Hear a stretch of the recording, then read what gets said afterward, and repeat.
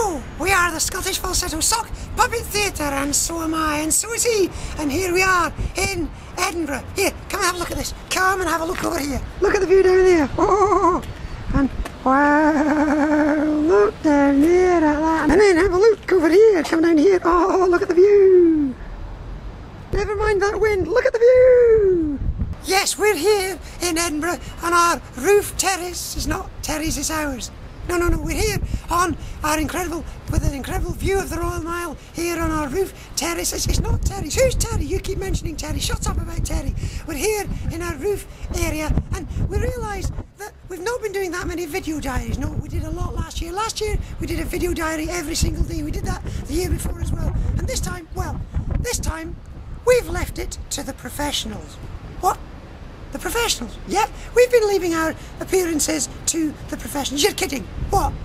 Bodie and Doyle? Oh, you mean like the one with the curly hair and the one from the Where Are They Now? And Mr. Hudson out of upstairs, downstairs. They are making our TV for you.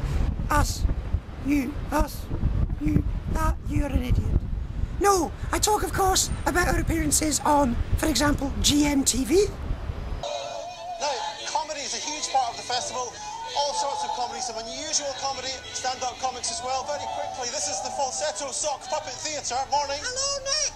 Are you going to be a good show this year? I am, and so am I, and so is he. Okay.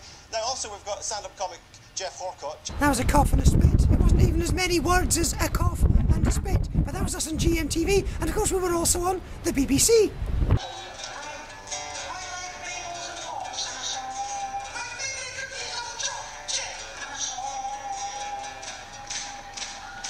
And we've been having our most successful Edinburgh Fringe ever. We got our 4-star review in the Scotsman. Here it is. Yeah, our 4-star review there in the Scotsman. There it is. See how it moves up close to the camera, and then suddenly it's in focus in some totally different light with less wind and everything, and then it's back here. There it is, just a piece of paper just floating there.